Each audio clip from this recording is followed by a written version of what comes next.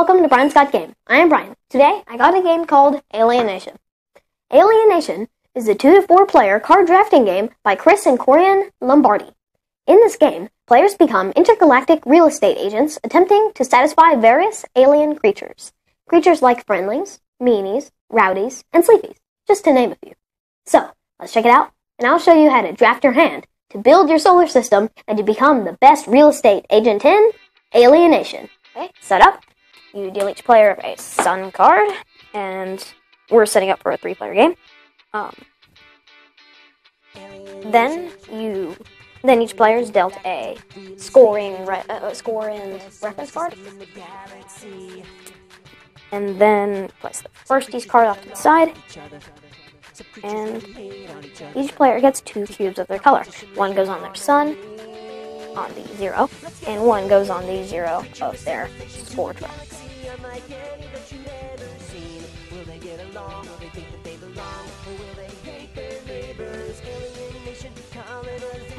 Deal each player 9 cards. You are now ready to begin. Okay, then you cards, choose one, and then pass it.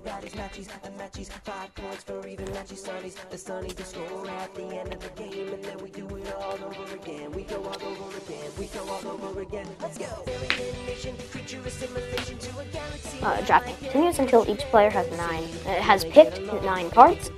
Let's say that this has happened already.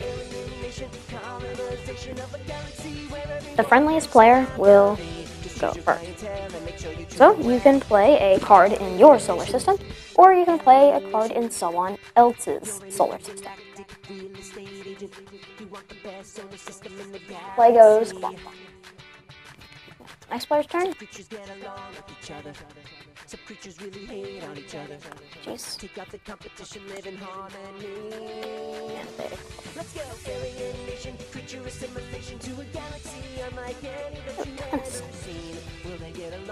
So here's some of the cards. So the friendlies is 1 point per friendly.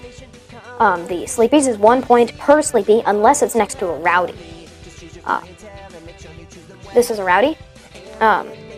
You get 5 points if you have the most rowdies out of everybody. If you have 4 players, you get 2 points for the second most. This is matchies. Matchy. 5 points for if you have an even number of matchies. These are meanies. Minus 1 point per meanie. You get 3 points if you have more than any other race. You can put these on other people's to minus their points. But if they have the most, then they get positive points. And this is the Sunnies.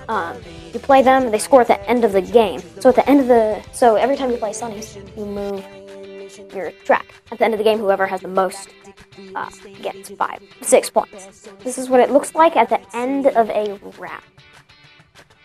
Okay, so this guy has 2 matchies, so that's 5 points. They have a meanie, so they go back 1. They don't have the most rowdies because they're tied with this person. They have 3 friendlies, so that's 3 points. And then they have a sleepy that was not next to a rowdy, so they get 8. So they have 8 points total.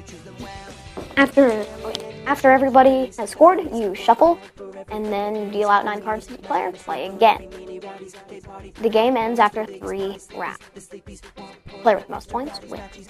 And that's how you play Alienation. Okay, got my dad here for a parent's opinion. So Dad, what do you think of Alienation? Alienation is a great family game. It's got card drafting. It's got cute, beautiful artwork, and very simple rules. So I really enjoyed Alienation. Alienation is a really good game. So the components. The box is nice. It's like a card game box, only a little bit wider to make room for the nice, awesome wooden tokens. Yeah, it's a tuck box, but it's kind of square, so it's got room, like you said, for the cards and then a little bit extra. It is a little hard to open. I would have liked to have seen, a box with a lid, and maybe if there's enough interest and there's a second print run, maybe that's something that they could do. The nice wooden tokens, they're wooden and they're colored. for the different players. Yeah, for scoring and to count your sunnies, there's the nice wooden tokens, which are good. Also, the cards have a good linen finish, makes them easy to shuffle and to deal. So those are very good. Good quality on the cards. Artwork is really cute, and it goes perfect with the little space team, with the little the space theme, with all the little aliens running around. Yeah, I knew immediately when I saw this one on Kickstarter that I was going to back it. My kids really like the artwork, and that really gets them into the game. And so the really, really good job on the artwork. That's really what kind of drew me into this one. So there's a bit of strategy in it, because it's card drafting. So you have first you choose your hand, and then you're going to be playing your hand. But some things might change in your original plan because other people can play on yours. Right, other people can play in your solar system, and you can play in other people's solar system. So, right, I really like the little the card the reference card.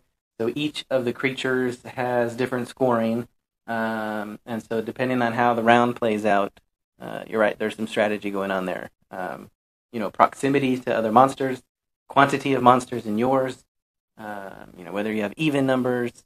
Or maybe you want to stick it out for the long haul and get more sunnies and try to score points at the end of the game rather than in each round. On one of my rounds, I played sunnies, and then I played a few of the others.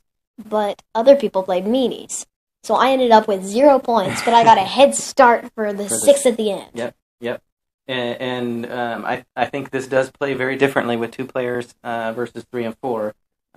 So, when you played sunnies in a 2-player game, maybe that at the end of the game you get 6 points, but in each round you can get way more than that in a 2-player game. So maybe that going for the sunnies is something that you would do in a 4-player game. So we'll have to try that out when we get 4 people around. We did play with 3, so that was good. Pretty easy for kids. It's really awesome with the artwork. So they're playing cards. Though it's not for the little ones, so there's 2 things you can do on your turn: play a card on yours or play a card on somebody else's. So it's simple, really easy rules. Simple, but the what the cards do. Right. So the drafting part, we did have to explain to the younger ones what each of those did. So when you're trying to do your drafting, you kind of have an idea. Why would I take a Rowdy instead of taking a Sleepy? That type of a thing. But there really is no reading, so that's a plus. Everything's just with the pictures. I guess they do have their names on there, but you can recognize which aliens they are after a while. So I think this is a good one for all ages, especially families that game. Overall, it's a really good game. The components are really nice. The artwork is beautiful. There's strategy, nice strategy. It's easy for kids. 2 thumbs up. Yeah, this one's perfect for me because I'm a sucker for card drafting and I love art. So this, did both of those and got those for me. This one is a lot of fun, and I think we're going to keep this one around for a long time. Thank you for watching Brian's Got Game. Send us a tweet at Brian's Got Game. Like us on our Facebook. Subscribe to our YouTube channel. I'm Brian. This is my dad. See you next time. Make sure you choose them well. Alienation.